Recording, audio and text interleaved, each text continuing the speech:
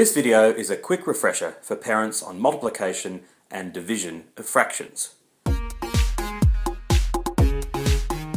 Multiplying fractions is actually nice and easy. Here's an example. What's 2/3 multiplied by 6/7? And all you do is you multiply the numbers on the top, the numerators, so 2 times 6 is 12, and then the numbers on the bottom, the denominators. 3 times 7 is 21. And that's it. The answer is 12 over 21. Easy. If mixed numerals are involved, it requires just a bit more work. First, you convert them to improper fractions. So taking this example, 2½ times 3 2/3, firstly I'll convert 2½ to an improper fraction. 2 times 2 is 4, plus 1 is 5, so it becomes 5 over 2. Now 3 2/3, 3 3s are 9, plus 2 is 11, so this becomes 11 over 3. And so now we just proceed as in the first example. 5 11s are 55, and 2 times 3 is 6. So the answer is 55 over 6, and we can simplify this back into a mixed numeral. How many times does 6 go into 55? Well, 9 6s are 54, so it's 9, and we have 1/6 left over. So the answer is 9 1/6. Sometimes kids can get confused with a question like this, 7 times 3/5.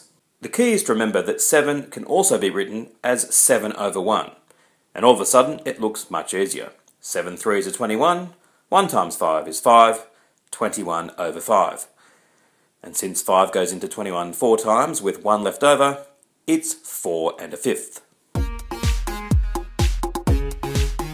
Another little thing that's worth reminding kids is that you can replace the word of with the multiplication sign. A question written out in words like this, what is 1/4 of 3/4, can appear confusing until you realise that it can be written much more simply, and that 1/4 of 3/4 is the same as 1/4 times 3/4.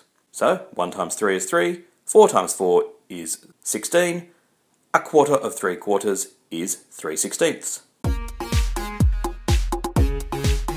Division of fractions sounds like it's going to be hard, but it's actually very simple.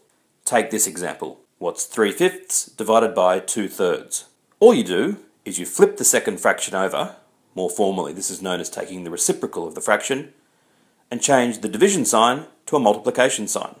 So, let's flip over 2/3, we get 3 over 2, and change it to multiplies. Now it's just a simple multiplication question. 3 3s are 9, 5 2s are 10, the answer is 9/10. As with multiplication, if a whole number is involved, remember that it can be rewritten as itself over 1. So take 7 divided by 2/3. This is really 7 over 1 divided by 2/3, and so we flip the 2/3 and get 3 over 2, and change the division to a multiplication sign, and away we go. 7 3s are 21, 1 2 is 2, the answer is 21 over 2, or 10 1/2. Division by fractions can be conceptually a little bit confusing. The idea that 3 divided by 1/2 is 6 can sometimes seem strange, yet it's the right answer. 3 divided by 1/2, we flip the half and we get 2 over 1, change division to multiplication, 3 times 2 is 6 over 1, which is 6. One way to clear things up with your kids is to use an example with pizzas. So another way of saying what is 3 divided by 1/2 is to say how many times does a half fit into 3? And here we have 3 pizzas, how many halves do we have? Clearly it's 1, 2, 3, 4, 5, 6 halves. So 3 divided by 1/2 is 6. And that's it. Hope you enjoyed the video and that it reminded you that fractions aren't as difficult as they're made out to be.